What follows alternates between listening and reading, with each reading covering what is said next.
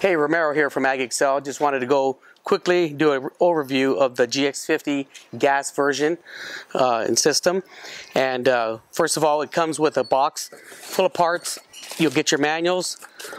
You're going to get some components that helps you to connect the flow meter to the system, so it really doesn't matter which way you configure the flow meter. It'll go either way, and it has different adapters for it.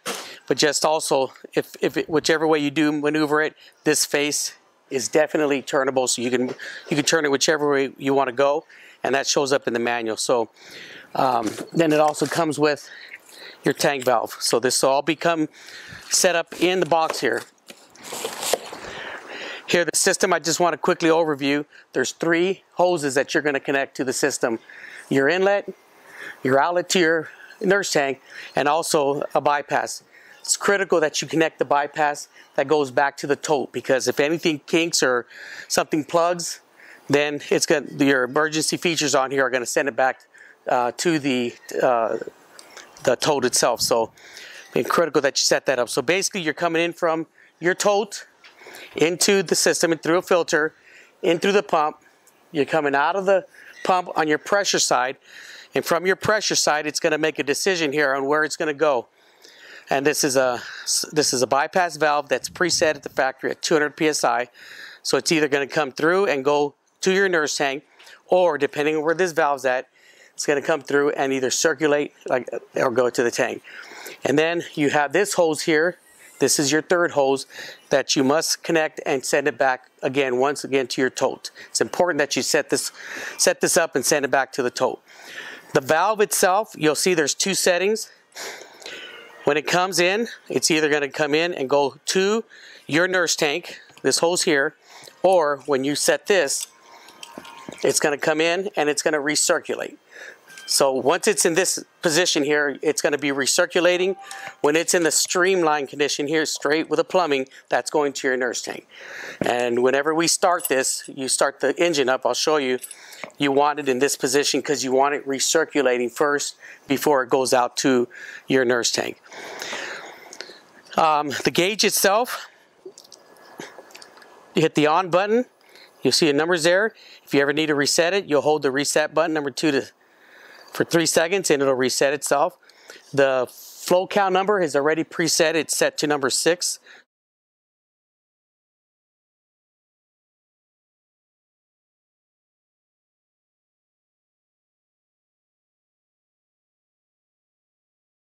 So you want to reset. You don't really need to mess with that because 6 really reads it really well.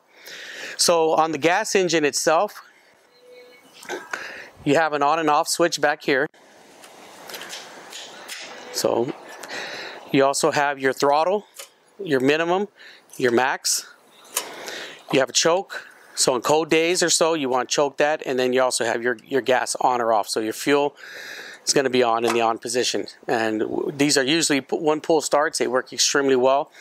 So once this is started, remember you want this lever in the bypass mode. So it's going to be coming this way, so that once you pull the engine and start it, it's going to rotate through the system. It's not going to bypass and go, or excuse me, it's not going to go to the pill tank. It's going to stay within the system and circulate.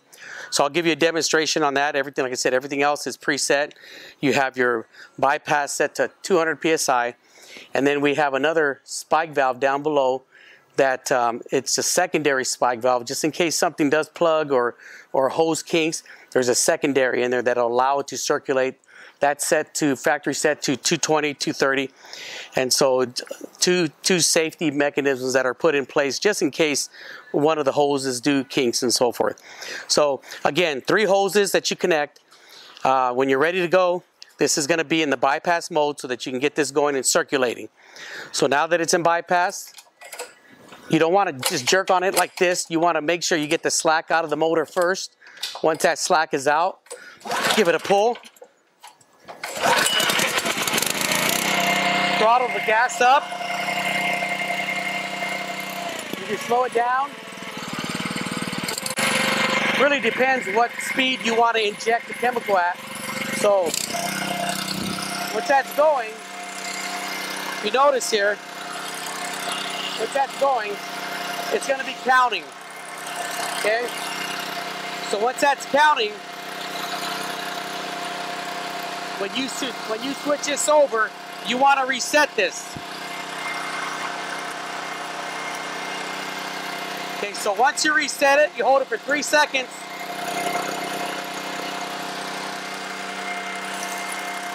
Now it's going to your nurse tank. Now that it's going to the nurse tank,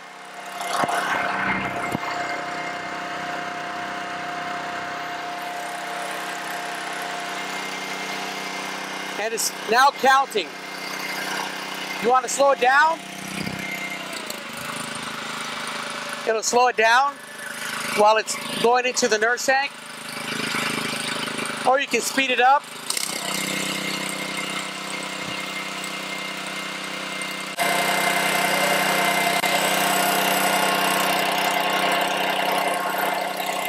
Okay, so you can see the flow running.